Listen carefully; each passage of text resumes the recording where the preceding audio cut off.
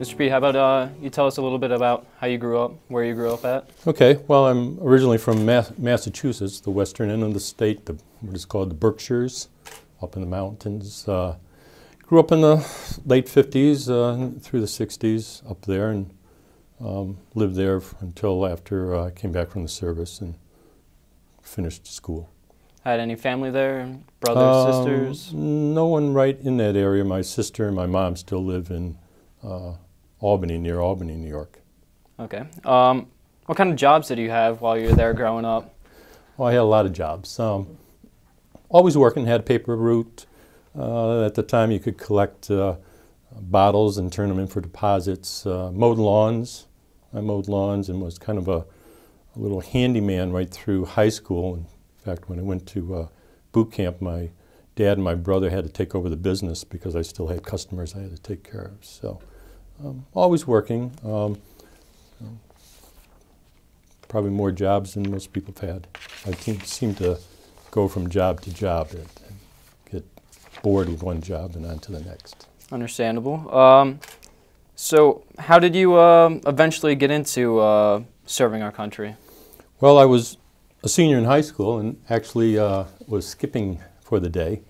And the plumber who had come to make a call at the house saw me walking around and said, "What are you doing?" And I said, "Well, didn't feel like going to school today." So, "What are you going to do after school?" I said, "I don't know, get a job and, whatever." And he says, "Why don't you come up and join, look into the Seabees, at that time they had a reserve unit, and learn a trade." I said, "Well, maybe that's not a bad idea." So I went up, and that's how I got into the Seabees, through the reserves. Okay, so where did they send you off first? Well, first we went to Davisville, Rhode Island. At the time, that's when, that was the summer of '64. So I don't think I knew about Vietnam at the time. I don't think many people did. And I went to boot camp there. And because I was in the reserves, I came back and actually went to a community college for a semester or two. And after a semester, the dean of students said, "I don't think you're college material." So I went to work, actually worked at General Electric, driving a fork truck and whatnot, and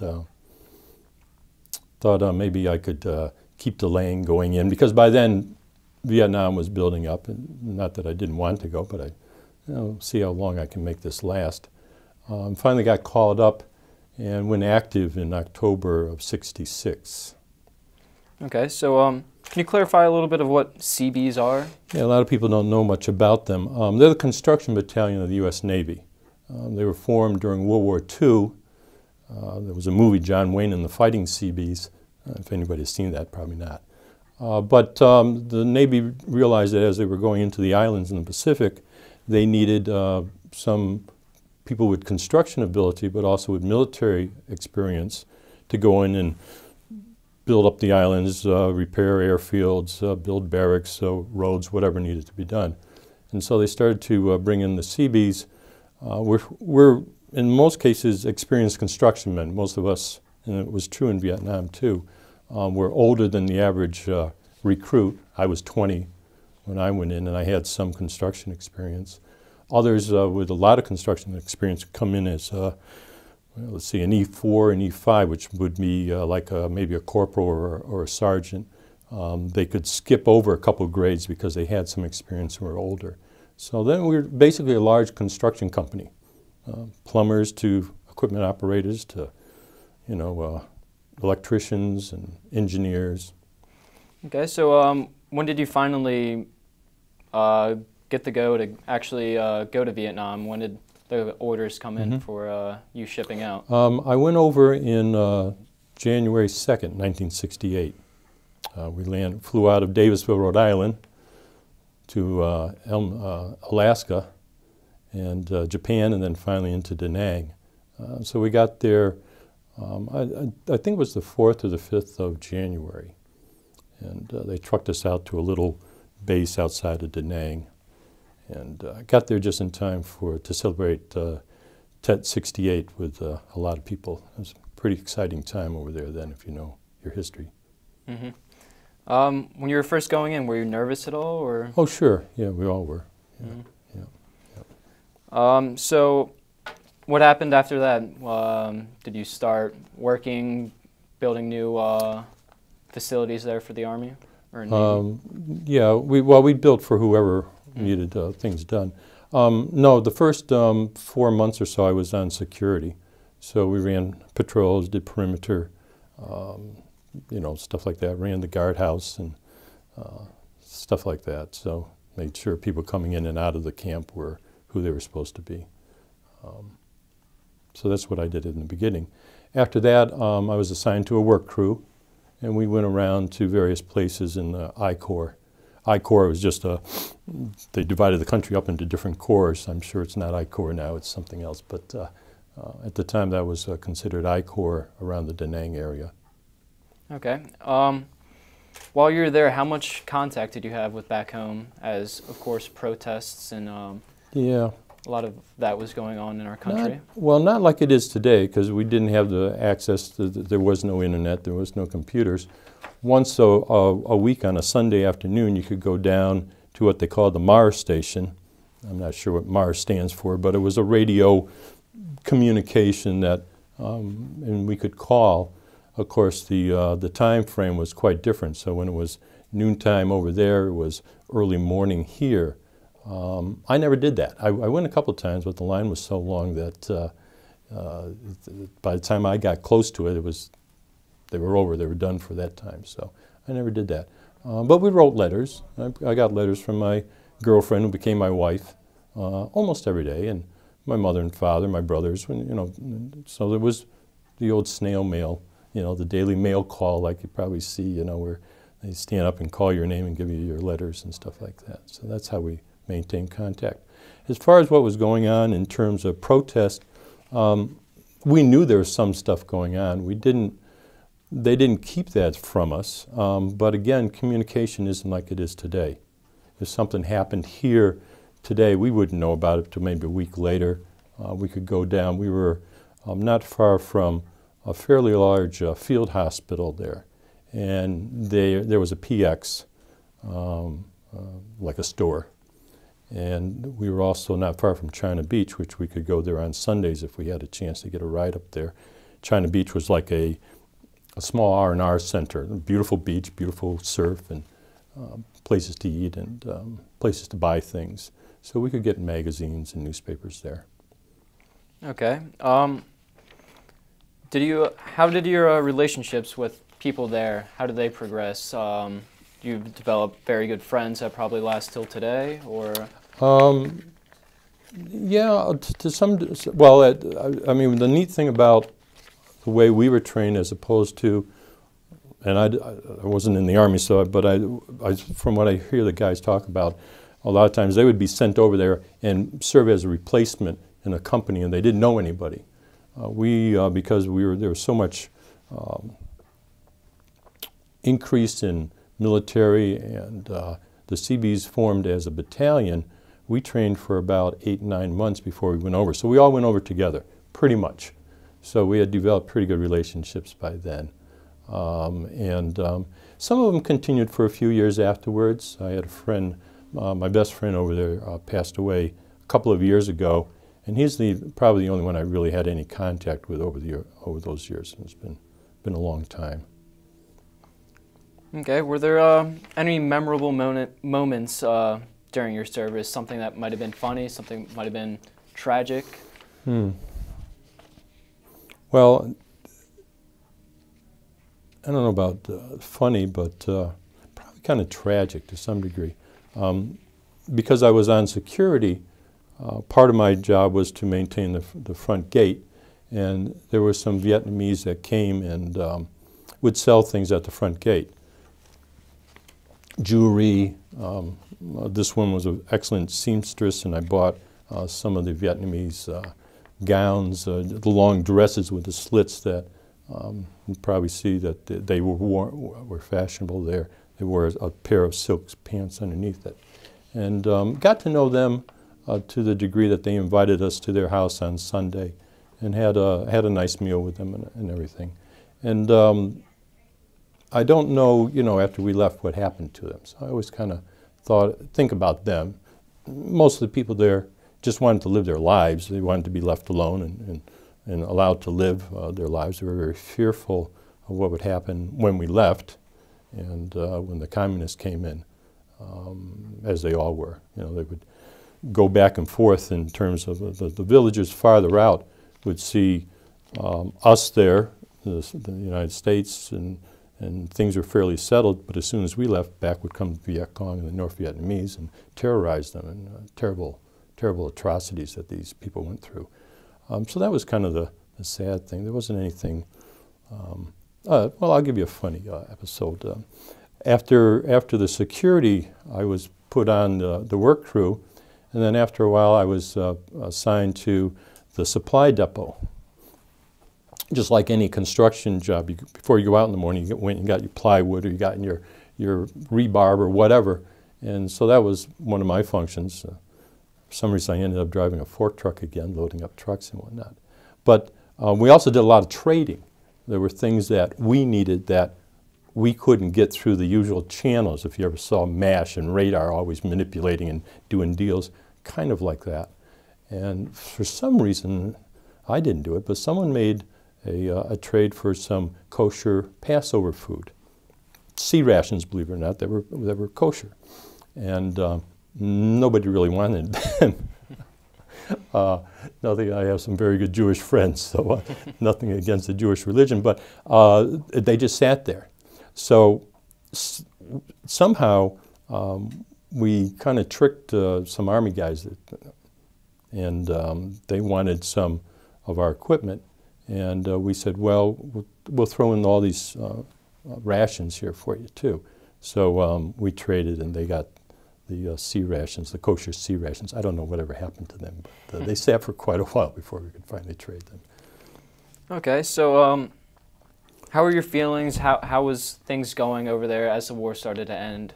Things were starting to wind down, and eventually... Well, it was still, 68 was still, we were at the peak of the war. There were about 500,000 Americans there, and there was a lot of stuff going on. I mean, we were constantly under, especially the first, during the Tet Offensive, and for several months after that, we were subject to mortar and rocket attack frequently. I think the worst one was we had about 15 wounded. As far as I know, we never lost anybody. You know, we had stuff happen, but we weren't in the search and destroy. We weren't going out on missions. We would run our little patrols around the perimeter. We had some Marines in camp that also maintained some security for us. We worked with the Marines closely, trained with the Marines down in June, did a lot of work with the Marines. And so most of it were mortar and rocket attacks. There was a large Marine amphibious group across the road from us that they were constantly trying to hit because they had large fuel depots and storages, and every once in a while they hit a rocket into one of these huge storage depots and all the flames and everything. So it was, there was a lot of activity, a lot of stuff going on. Some of the guys were up at some of the outposts where there's a lot of stuff going on. Khe Sanh, which was one place that held out for a long, long time. The Marines held out a long time there. Some of our guys were up there. So, you know, it was a pretty active time. Okay, so the end of the war comes about, and how did you feel when you first heard the news that you'd be coming back home? Oh, we were glad. You know, if you're going to go into the academy, and you know, you get all these rumors about, well, we're coming back this date, or we're coming about that date. No, we're going to be shipping out earlier, later, whatever. Fortunately, I thought that because I was the first one over, because we were in the security, we had to go over and secure the area, and take it over from the CBs that were there before, that I would be one of the first ones to go back, but I actually ended up being one of the last ones to go back. But anyways, yeah, we were thrilled to go back home. I mean, that's all we thought about, all we, you know, and you had a calendar, short-timers calendar, where you checked off the days, so we knew, you know, the days, and we didn't know exact days, but you know, we knew we were getting close. We knew our time over there was going to be a certain period of time, certain number of months. We just didn't know exactly, maybe 9 months, maybe 10 months, maybe, you know, we'll come back in mid-September, maybe it'd be the 1st of October, but we knew that there was a definite end to it. unlike World War II, my dad joined when he was 17 and you know, didn't come home till the war was over. So a little different. Okay, so how was it when you first got home, being back in America? Oh, it was great. You know, I was glad to be home, and got married shortly after that. And, you know, so, and there's a lot of, and if I may, I have a poem that I wrote that, you know, that maybe I can wrap up with. But for us, for my experience, it wasn't a bad experience. Got a call from the City Hall, where I was still living in Pittsfield at the time, Pittsfield, Massachusetts. They invited me to City Hall, and there was a number of other veterans there, and they gave us a certificate of appreciation and a check for $250. So I thought that was pretty cool, you know, it was nice. The state of Massachusetts gave free state tuition to any of the state colleges for Vietnam veterans. And it was only one time we transferred up to what is now called North Adams Liberal College. I don't know where the liberal comes from, but anyways.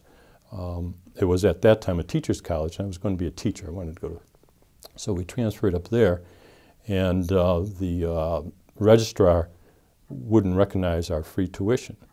So we staged a very quiet protest in his office and almost threw him out the window. And the dean of students came and said, you know, hey, these guys are entitled to the free tuition, because he was forcing guys to take out loans right then and there for their tuition and stuff like that. So that was the only kind of, after that we organized ourselves because we felt we had a need to, and we didn't have too much trouble at the schools.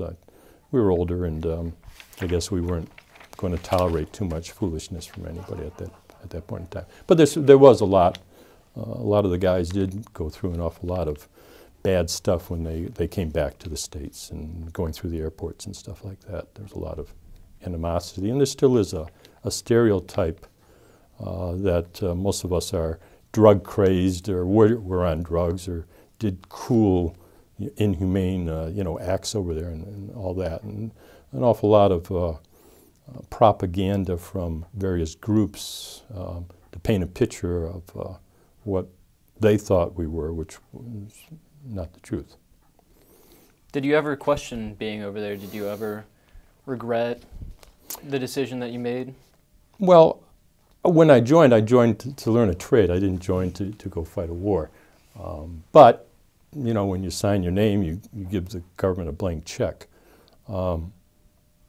Whether we should have been there or not, I'll let someone else decide that. I think at the time, and what was going on in the world with the Cold War and China and everything that was going on, I guess it was inedible, you know. The problem is that we went over there and we didn't go over there to win the war. And I hate to get into this, but you could draw parallels to what's going on today. Same thing. If we're going to go fight a war, Ri Sung Tung, he was a Chinese philosopher on the art of war. There's certain ways you fight a war, and you have to fight it to win. Otherwise, don't bother. So there was, you know, that was probably the one thing that I regretted, that we didn't do what we should have done. And if you look at the after effects of when we left, and the thousands upon thousands of Vietnamese who were slaughtered, the thousands upon thousands that tried to escape in boats, many of them drowned, and then Cambodia, and how many were slaughtered in Cambodia. Our presence there had an effect in terms of preserving, or trying to preserve some peace, or trying to sort some things out. So, you know, now if we hadn't gone in, maybe that wouldn't have happened at all. I don't know. But no, I don't regret my service. I'm proud of what I did. And, you know, I just think that finally, in the last few years, there's been a little bit of recognition that most of the guys that went over were just guys that went over. They served their country, thought they were doing the right thing, and got caught up in a war that wasn't, or became very unpopular. It wasn't in the beginning. You know, it really wasn't in the beginning.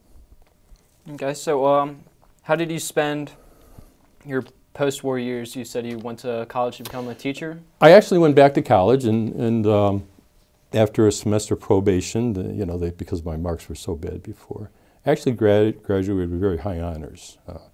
And then I went into teaching, and I taught social studies in high school level. I did that for a few years, and like I said, I began looking at where I was in terms of teaching and the whole scale of teaching and what they're paying. And I was teaching up in Vermont, and decided that I had to make more money.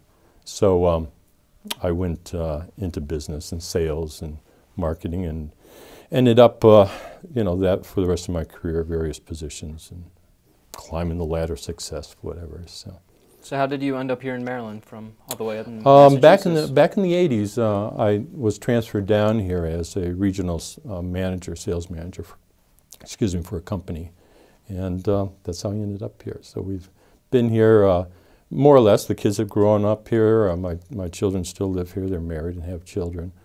So we see this as home. I did move away in the late 90s. I had a job offer and accepted it, but came back a few years later.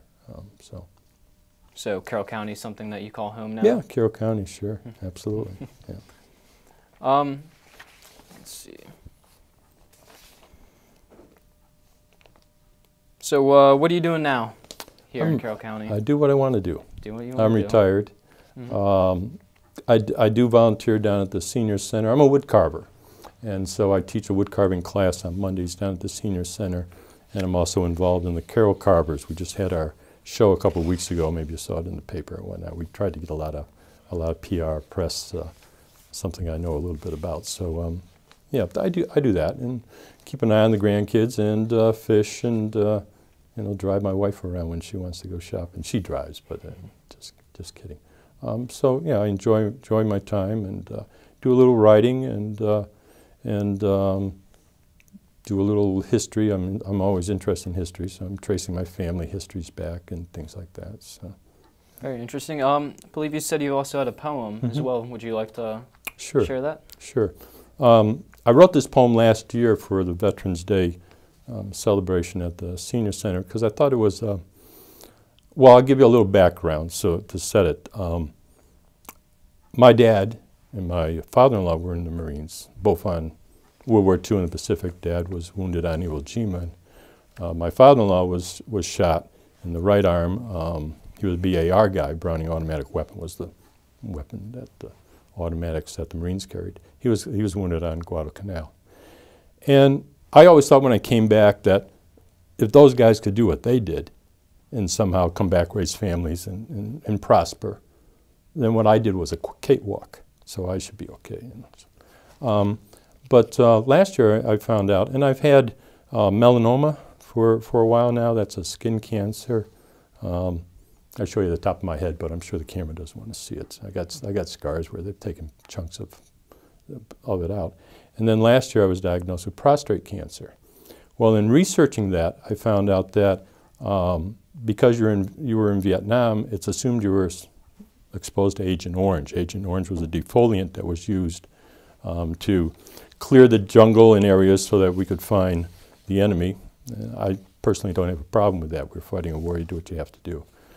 The problem I had, it took about 15 years for the government to recognize that Agent Orange was a problem, that a lot of veterans suffered a long time before they began to get remediation or benefits because of the exposure to Agent Orange. But anyways, make a long story short, Agent Orange has been shown to cause prostate cancer. A lot of Vietnam veterans have a higher than normal average of prostate cancer. So with all that going on in my head and with the Vietnam 10th, I think the anniversary is coming up this year of our, most of us guys who were there don't call it the end of the war because it wasn't. It was our bug out. We decided to leave. You know, we bugged out of there. I wrote this poem. So, and you gotta remember the times were pretty tough. In 1968, we had the assassination of Bobby Kennedy, Martin Luther King. There were riots in the streets. There was civil unrest. All the quote unquote peace protests were going on. So there was a lot going on. So I had to compose myself for a second here. 1968 was a dying time. Young men were fighting in far-off Vietnam. They sent us over there, just boys of 18. We came back old men, though still in our teens. They sent us overseas like our fathers before. But unlike our fathers who fought who after the war came home to victory and dancing in the streets, we came home to protests and riots, not peace. Because of the lies they heard on TV, lies from reporters and actors, political wannabes, they cursed us and spat at us, called us killers of babies, when all we were doing was helping people live free. The truth is we served with honor and pride. The truth is we just wanted to come home alive, get married, raise families, live quietly. But that damned war just won't let us be. It's been many years since that terrible time, and yet the war still plays havoc with our lives. We have wounds that just won't mend. For us, the war will never end. So welcome home, brothers. We sure have come far. Welcome home, brothers, wherever you are. We hope you found peace through all the years. We hope you found peace to dry up your tears. So that's the poem I wrote. Very good. Thank you.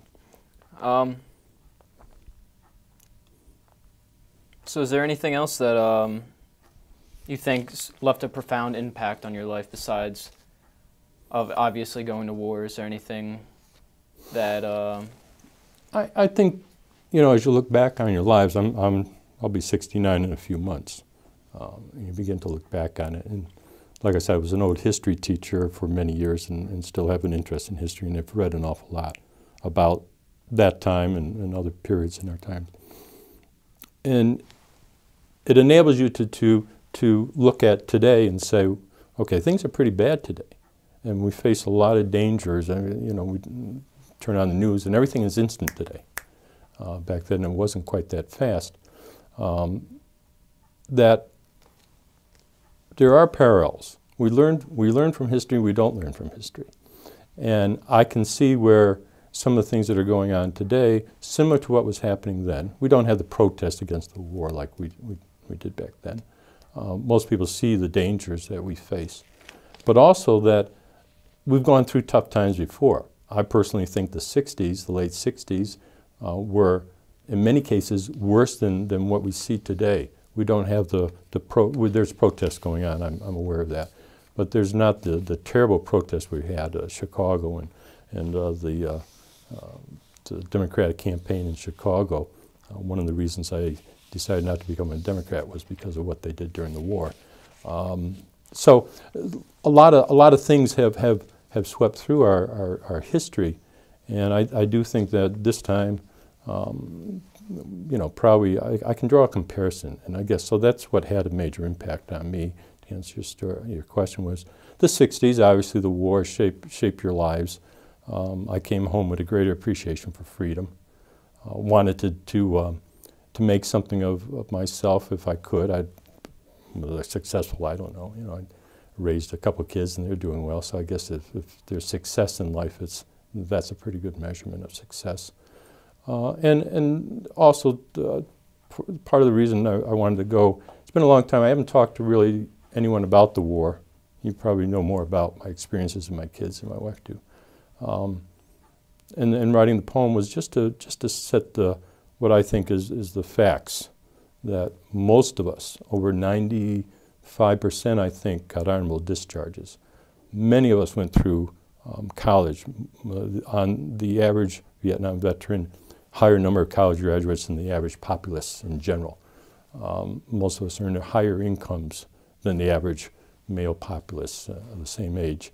There's a lot of statistics about that. But that doesn't come out. We still have that stereotype that somehow, you know, we're kind of crazed old hippies walking around, and you know, so I just kind of like to set that record straight by the way I carry myself and you know, how I live my life.